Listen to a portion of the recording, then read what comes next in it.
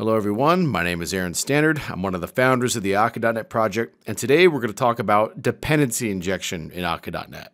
What are the best practices, patterns, and techniques for doing it? In the early days of Akka.net, we launched a library called Akka.DI.core, which had packages that were specific to every dependency injection container that users might want to use in their application. We've since deprecated those packages, and instead what we're recommending for dependency injection is that you install the Akka.DependencyInjection NuGet package.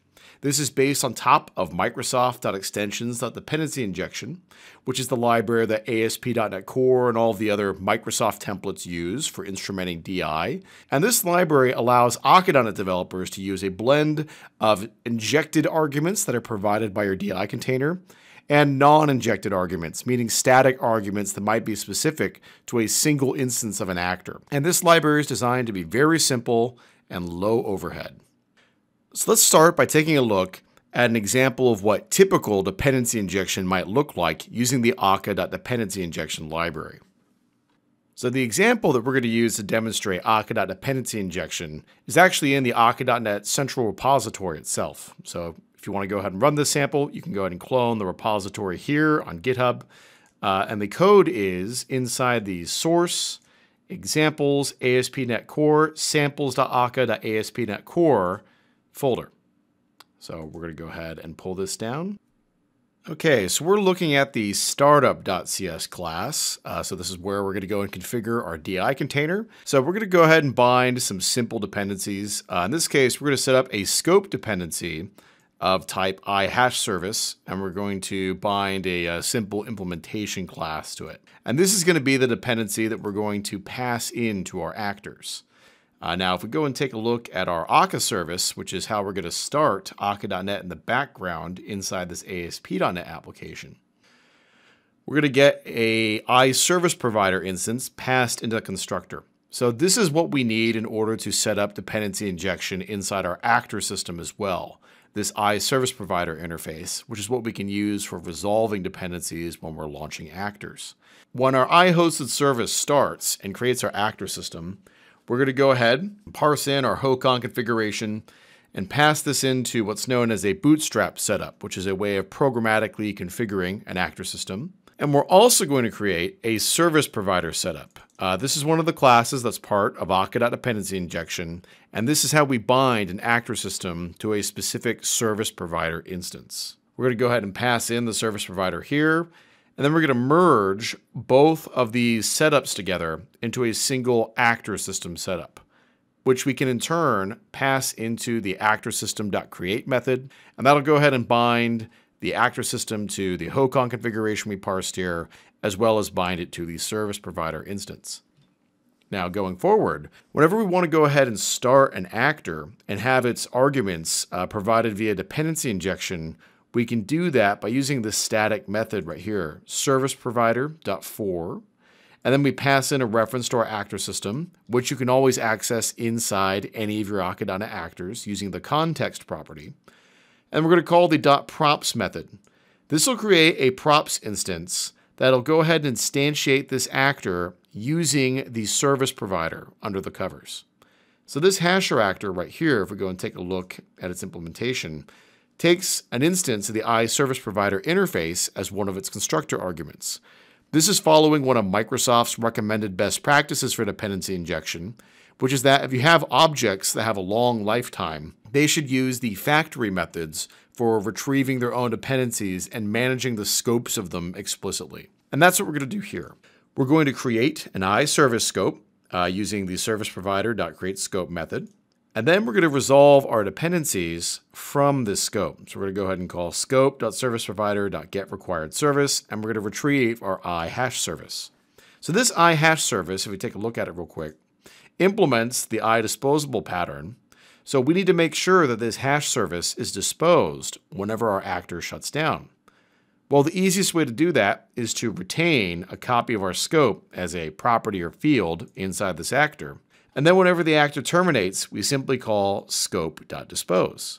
When the post-stop method is called, this occurs either when the actor is restarting or when it's being terminated.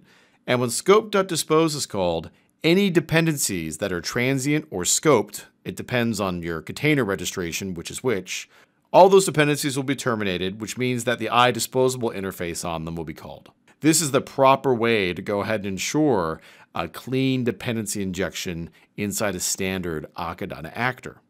Now, one more little thing I'd like to demonstrate about Akka.DependencyInjection is how to inject an actor that has mixed constructor arguments, meaning some arguments are provided via your dependency injection container, others are passed in manually to an actor via the props.create method. Let's go ahead and take a look at how we can accomplish that with the Akka.DependencyInjection library. All right, so for this demo, I'm actually taking a look inside the Akka.DependencyInjection.test suite here. And this is where we set up our little test dependency injection fixture. So we're registering some services that are in singleton scope, some that are actually scoped, and then others that are just declared in a transient scope. So we go ahead and we declare all these, and we build a service provider that we're going to expose to our unit tests. And then inside our test class, I'm going to scroll down to our unit test that we're going to go ahead and use to validate that we can create an actor that has both some arguments that are passed in via dependency injection and others that are not. So if I take a look at my non-dir exactor, I'm going to go ahead and go to implementation on this. So this actor is going to take a singleton via its constructor, a service provider, and then 2 string arguments that are not bound to our DI container. We're going to follow the rest of the usual patterns we just recommended about creating scopes and so forth. And if I take a look at our test, if I go back, you can see that I'm going to go ahead and grab a hold of our service provider, just like how we did in the other example. I'm going to create my 2 string arguments. I'm going to go ahead and call my service provider extension .props. I'm going to pass in my generic type, and then I'm going to pass in the constructor arguments. Now what's going to happen is, behind the scenes, we're going to use a component inside the Microsoft.extensions.dependencyInjection library, who's going to go ahead and be responsible for instantiating this actor and figuring out which positions in the constructor arguments these arguments should go. So that's kind of part of the Microsoft functionality that's in there. Nevertheless, we're going to go ahead and pass in this props into our actor_of method and create an instance of this actor. And I can go ahead and fetch all the dependencies inside that actor, and I can see that all those dependencies are not exposed. And I can also go ahead and fetch these string arguments. This is all just part of how I program the actor. I can go ahead and fetch these string arguments from this actor, and I can see that both of these arguments were passed in via the props method up here, and that all of my assertions are going to go ahead and pass. So this is how you can go ahead and mix and match dependency injected arguments with non-dependency injected arguments. So I've walked through some of the functionality on how to use Akka.DependencyInjection with your own Akka.actors, and I hope you've all found that to be quite helpful. I want to leave you with some best practices for using dependency injection with Akka.net. And this is all per Microsoft's own dependency injection guidelines, which we'll link to in the description.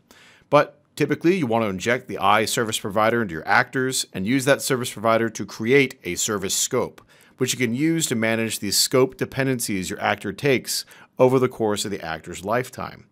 And then when you're done using that actor, inside your post-stop method, you should go ahead and dispose the service scope that you use to resolve all of your dependencies. This will ensure that everything is properly cleaned up when your actor shuts down and that no resources leak. So we hope you enjoy Akka.DependencyInjection. Please let us know in the comments if you run into any issues or questions with it, and we'd be happy to answer them. Thank you very much.